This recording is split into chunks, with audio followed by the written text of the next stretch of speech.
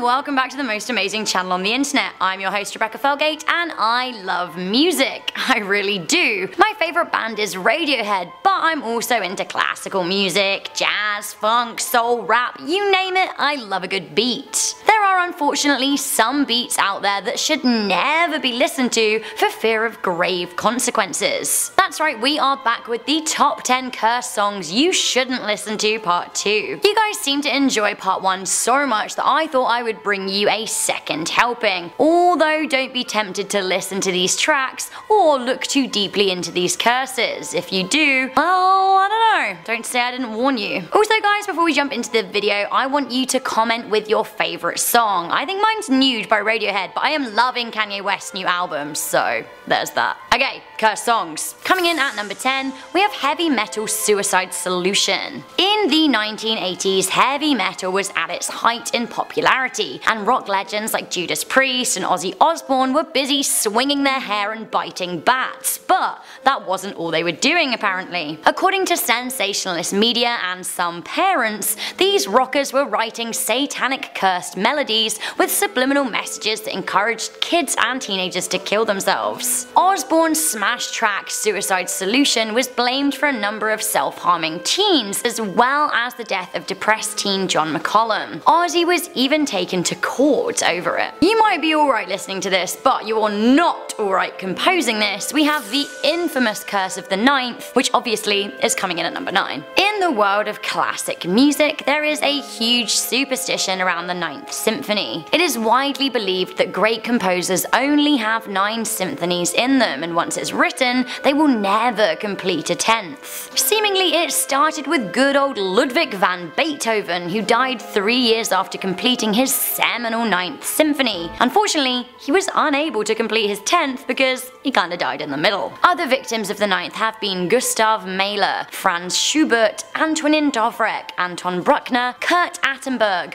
Ralph Vaughan Williams, Roger Sessions, Egon Velleis, Alexander Glazunov, and Malcolm Arnold. The most recent victims of the 9th were Vaughan Williams in 1958 and Alfred Schneitker in 1998. A lot of composers were very nervous of the curse. Schönberg even wrote, "It seems that the 9th is a limit. He who wants to go beyond it must pass away. It seems as if something might be imparted to us in the 10th which we ought not know yet. Those who have written a 9th stood too close to the hereafter." Scary words from Schönberg. He didn't write a 9th symphony, so perhaps he was wise. Coming into number 8, we have the Dead Man's Curve Curse. Strangely, this cursed song written by Jan and Dean seemed to preempt Jan's fate 2 years ahead of time. The pair wrote a song called Dead Man's Curve in 1964, but in 1966, Jan ran his Stingray Corvette car off the road at a point on a stretch of road in Los Angeles called, you guessed it, Dead Man's Curve. It's very spooky, and really sadly, Jan Berry spent months in a coma and was partially paralysed. He suffered permanent brain damage. He did semi-recover by 1978 and performed a few shows with Dean Torrance, but he was never the same again. Perhaps the song was a warning rather than a curse, but it was a warning that sadly wasn't heeded.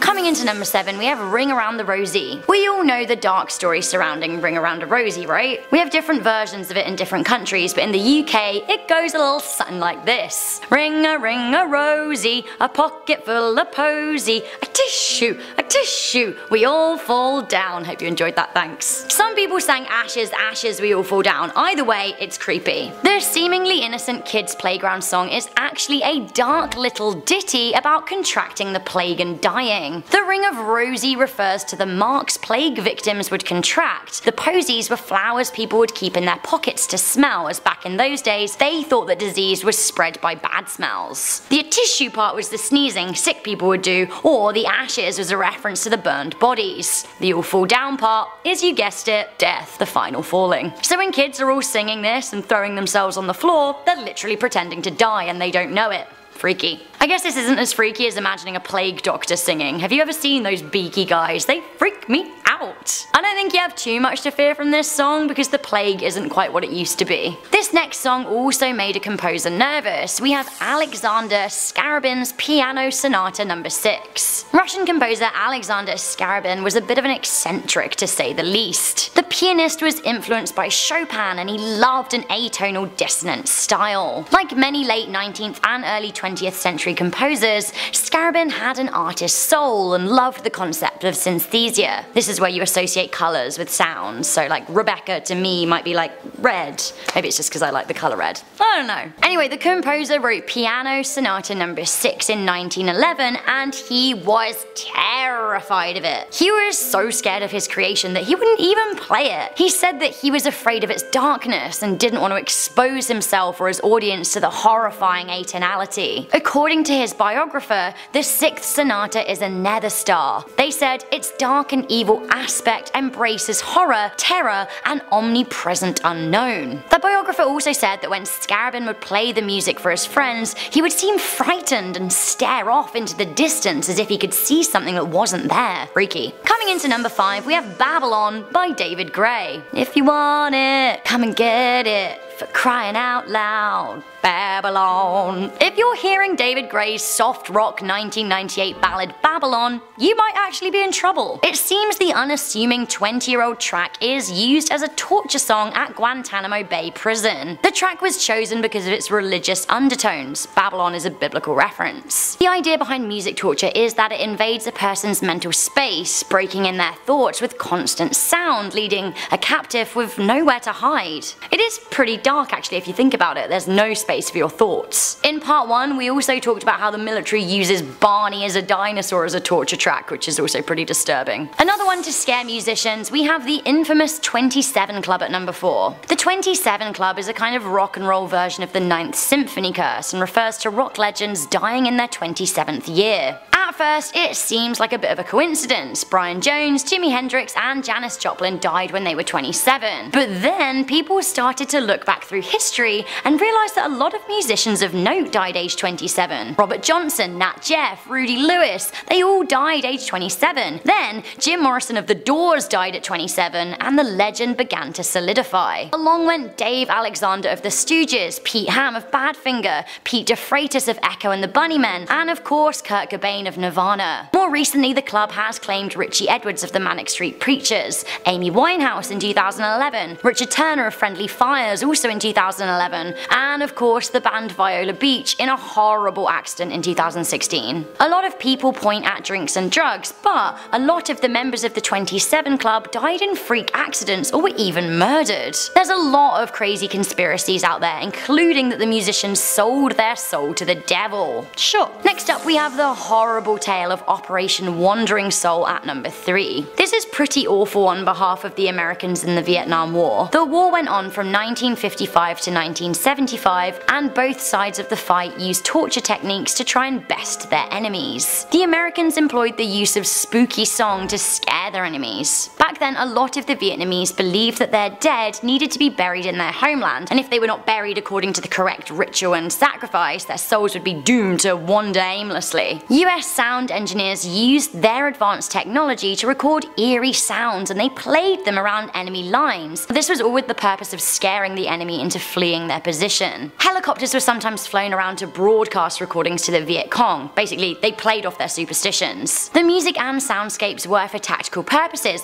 but many believed that by messing with the legends of the spirits, the Americans in turn cursed themselves when they played the sounds. Who knows? Robert Schumann was driven mad by his music at number 2. German composer Robert Schumann went stark raving mad, and many believe the reason lay in his final works. This is now called Ghost Variations. What we know is that Schumann woke on a cold February night in the 1850s, driven by a force that compelled him to write a number of hymn-like piano variations. As he tried to get his melody down on paper, he said he was dictated by angels, or perhaps even the ghost of himself. His religious-like fever had taken a turn by morning, and he said that he heard demonic tigers and hyenas in his music. These ghost variations, or Geister variation in German, were the last thing that Schumann wrote before being committed to an asylum. asylum. He died 2 years later, aged 46, and some people in the classical music sphere are very wary of the music even today. Finally, we have a modern day cursed song that has apparently been sending kids mad, or even worse. That's right, we have the legend of Lavender Town. Any Pokemon fans out there?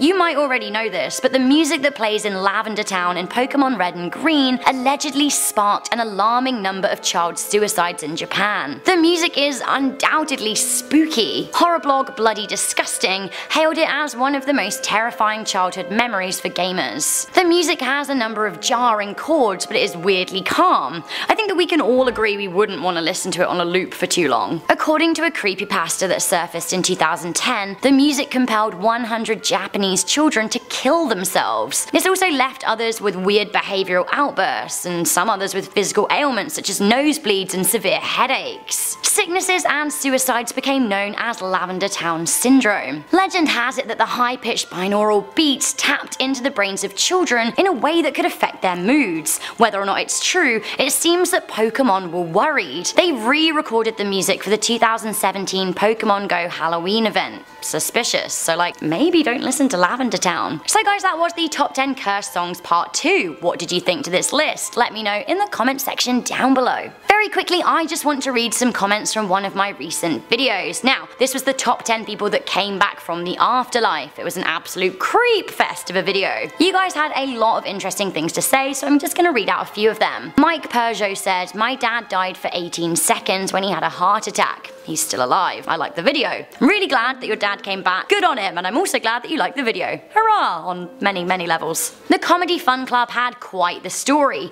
They said, "My great-grandma was told that my great-grandpa had died in the war. My great-grandma found out he wasn't dead because a few days later he turned up at the front door." Oh my goodness, that must have been like all of her Christmases come at once. Imagine thinking your husband's dead and then there they are.